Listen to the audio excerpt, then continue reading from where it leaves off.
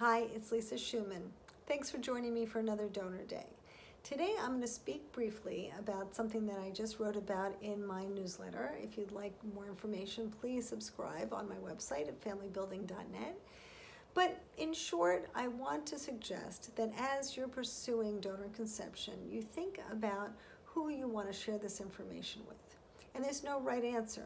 The only person who absolutely has to know is your child.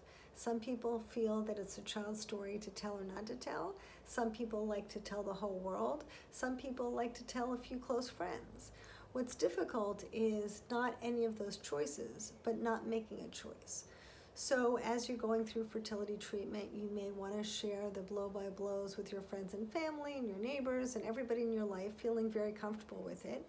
And then later you may think, oh, I really didn't want to tell my aunt who is culturally very different than me and is old-fashioned in her ways of thinking and may look at my child differently. Or I don't really want to tell my neighbor who maybe belongs to my health club and is going to tell the world, and I'm going to answer questions for the next 20 years. So I think it's helpful to think about who you want to tell and who you don't want to tell. And it's not about being secretive, it's about having privacy if you'd like to have it.